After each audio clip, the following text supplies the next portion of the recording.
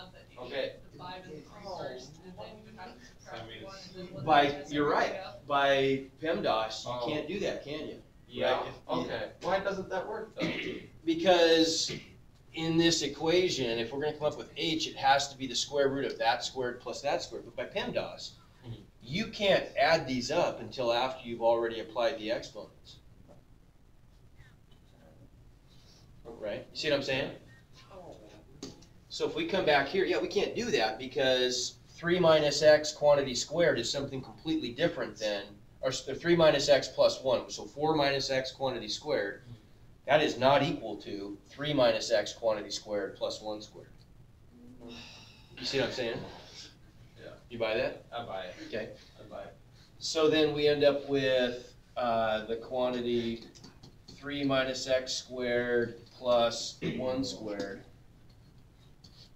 over 4. We could simplify the top. You guys can just simplify that for me. You can do that in your head. What's 3 minus x squared plus 1? 3 minus x plus 9 x squared minus 2x plus 10. plus 6x. So say it again.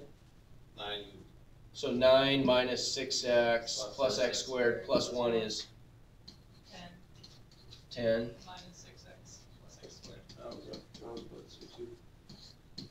So that's t sub l, right? So then all we've got to do here is just add those two times together, and look what we're going to get. We're going to get a function, you know, this plus this, right? Which is admittedly kind of ugly, but it's in one variable, which is nice, right? And so we don't have to come up with actually a secondary equation or some constraint on this one, right? We just have to do calculus. So maybe the last step before I'm going to let you guys do the calculus, but if we do overall time, so we'll call this t of x, right? Does that make sense? Time is a function of where we hit the coast. That's equal to, let's see, why don't, well, T of W plus T of L. I mean, it's easier, but on the second hand, it's also really not. I mean, because you get two radicals, that's kind of sucks, Yeah. right? Plus, It'll be easy to add them together. yeah, it will. Okay, let's look at our domain. What are the reasonable, what's our independent variable here? X. So what are the values that would make sense here for us to choose for our domain for X? I mean, because we can be reasonable. Nothing positive. Oh, well, reason- Okay, positive, I mean, there's no, it would, obviously, we're not gonna go backtrack. I mean, that's ridiculous. We know that's not gonna work. We know we're not gonna overshoot, right? So what's the domain? 0 to 3, yeah. Okay.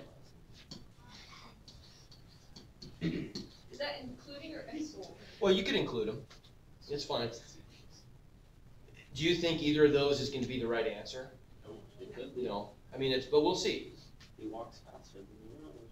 He does. So Yeah, I it know. doesn't make sense to just go straight. But I know, but when you go at a curve, then you're also traveling towards it also.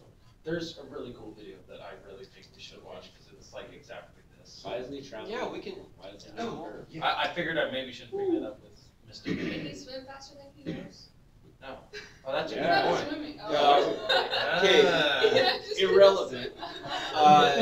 So what this is, well, okay, while we're on this, what I want to tell you, what's really cool about this, the physics of this.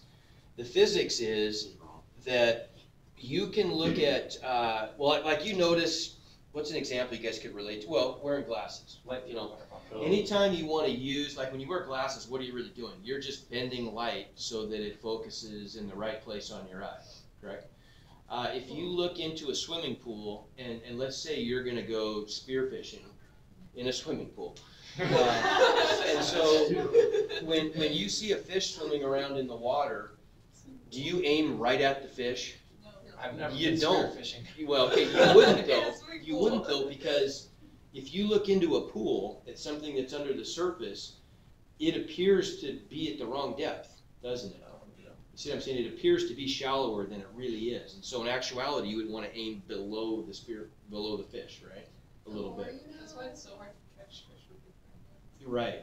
I don't have a problem with it. Plus, they're slimy and they're fast. So there's lots of reasons, but that's one reason. They're I've never done this, so. Right, so what's going on there? Why is the light bending like that? The light is being, that's called refraction. Okay, reflection, we know what reflection is. Reflection is when light, it reflects off the surface, but refraction is when light is bent as it passes from one medium to another medium, right? There's a really cool, there's some interesting ways you can talk about, one thing I just love about physics, you can prove different things by exploiting different properties in physics. Like, for example, we can exploit the wave property of light, because light can be considered both particle and a wave, depending how you look at it.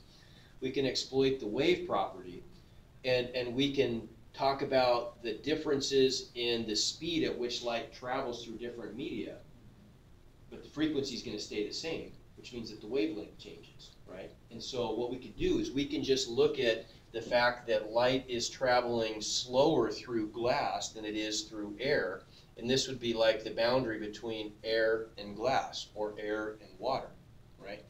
There's a good model for that. Imagine you're driving a car, and you're driving along the blacktop, and let's say you veer off the road into the soft sand on the right side. What's going to happen to your car? Probably gonna overcorrect and die. Okay, but say you don't correct. What's going to happen to your car? You're going to be traveling along this line, and when you hit the sand, it's going to pull you off at an angle, isn't it? Right? Because you travel more slowly through the sand than you do through on the pavement, right? Okay, that's refraction in a way. So the same thing's going on here. Your car's driving along. Let's see, it's going to be, let's see here, this would be actually, okay, so we got, it'd be the opposite way. So this would be the air and that would be the water, let's say, right? So we're going to reverse the process, right? So when the tires hit the sand, it causes you, it's a slower medium, and so you veer into that medium, right? So then why does, if this is it's upside down once again, this is the air and that's the water, right?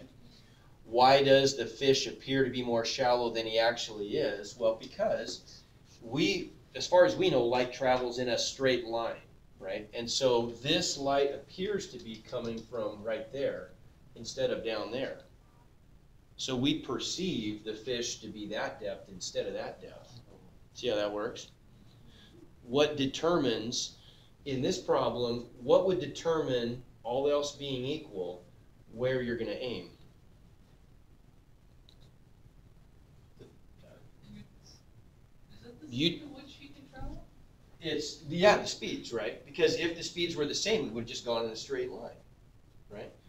But it's because they're different that we had to aim someplace different, right?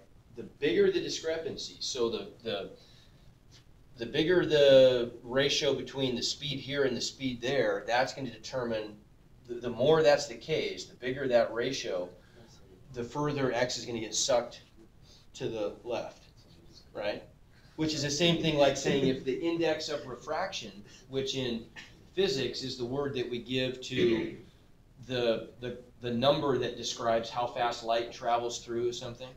So if you have a really high index material, light's going to travel more slowly, right? And that's going to bend the light more severely. So if you want to, if you really want to bend light, then you're going to use a high index material, right? And so like if you go shopping for glasses and you want to spend the extra money, because you want to get the thin lenses that are going to do the same amount of refraction as the thick lenses, well, what's going on? They're just going to be a higher index material, right? Make sense? Okay. All right. I think you're good. You want to do another one? Or you want to work? Do you want me to find that video? Let me just tell me. Yeah, tell me. Let me just take a quick preview up here, but Sure, yeah. I'm sure it's gonna be fine. Oh, yeah? Yeah. Can we move the test to Thursday, so we have more time? I'm fine with that. You want to go Thursday? I wouldn't mind maybe having one more day to go through one more problem in here. Because, like, I find, like, some of the problems, like, I'm looking at them, I'm like, okay, I know I can do the process, it's just starting it. That's fine. We'll go Thursday, but Thursday it's gonna be though. That's fine. Thank you. Yeah. Is it paper and pencil or? Paper and pencil. Yeah. Oh, no. Oh yes. Agreed. No. You have to take it tomorrow. So paper and pencil, and what's that mean? What am I really looking for here?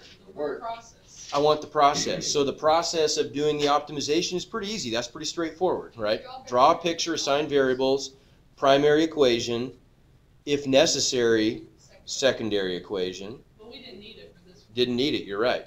And then what do? So, Then we just do the calculus, which involves making a table, right? And doing the calculus and then interpreting the results, right? That's it. Okay. How do you want us to like, if, do you want it like on the test, when you actually